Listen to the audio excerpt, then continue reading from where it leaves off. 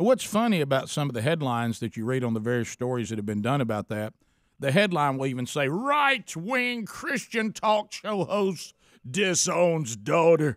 And then you read the article, and the article didn't even say that. But because it actually has what my wife and I said, and it actually has the correct commentary on it, but those kind of titles. So to this woman's defense, she may have read that and thought it was true, but I appreciate you clarifying that. That is not true. There's been no one disowned, or there has been no one, and it never has been in any way, shape, or form. It's really no more complicated, but also no less hurtful and no less painful that we have reached a road with an adult daughter that has made a decision that she disagrees with what we know that the Bible says, and has bought into a false narrative. And matter of fact, if you read it's only one page, read the book of Jude, you'll see that God talks about this through Jude, saying, hey, look, and it's right there before the Revelation, you're going to have these false teachers and these false prophets, and they've slipped into the church, and they're talking about this, and it takes on even this particular topic of sexuality. And so the clarification is this: it's no more complicated than we disagree with our daughter. She disagrees with us. She's an adult. She does not live in our home. She pays her own bills. And we have debated and we have argued, and we just don't think that really is effective going forward. What needs to be said has been said. And then, as you correctly said, Mike, we said that on the air, we've taken the role of the prodigal father. That is also an analogy of God's relationship with all of us who need to repent.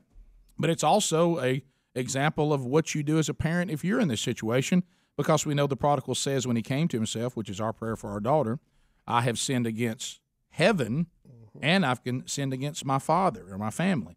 And when if she needs help for us in any way, shape, or form, now we're not going to help her in any way with her wants, because that would be endorsing the way she's living. But if she has a true need, and at any time she knows she could call on us, and we would be there. And if she desires to reach his repentance and wants to come top that hill like the prodigal son, she ain't even got to come a long way. We'll run to her, and we love her enough, not disown, but love her enough that we will not condone and pat her on the back and confirm something that we think is detrimental to her eternity or detrimental to other people.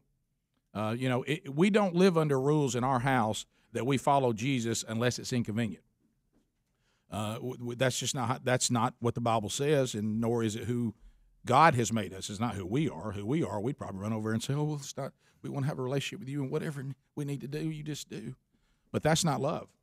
That's making your children out to be an idol. And if your children try to make a version of God that is their own, then that also is idolatry. And we love her enough to say that, and we love her enough to know. But any of these false narratives that somehow, like I said, if I have disowned and shunned my daughter, I'm not very good at it. Because if you look back, she's eating chocolate biscuits with us on Christmas morning, and we've known about this since last August. Mm-hmm. So that's just not that has been dramatized by everybody involved who's played that narrative. Now, do we disagree with her and refuse to agree with her? Now, that's absolutely true. Mm-hmm. Did we tell her that? Absolutely. Did we tell her that if we've got to, come, if we're going to come visit you, all this has to be endorsed, and she didn't want us to come, we won't go. If she says, I'm coming home, but I'm bringing this into your home, and if you want to see me, you've got to condone this and allow this, then that's not allowed.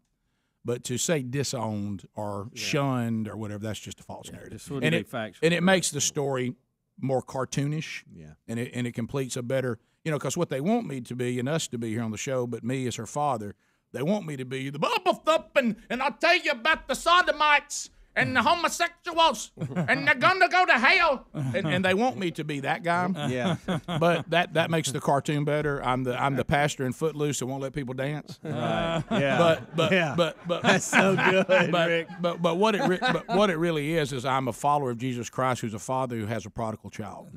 That's what it is. Yep. That's the truth.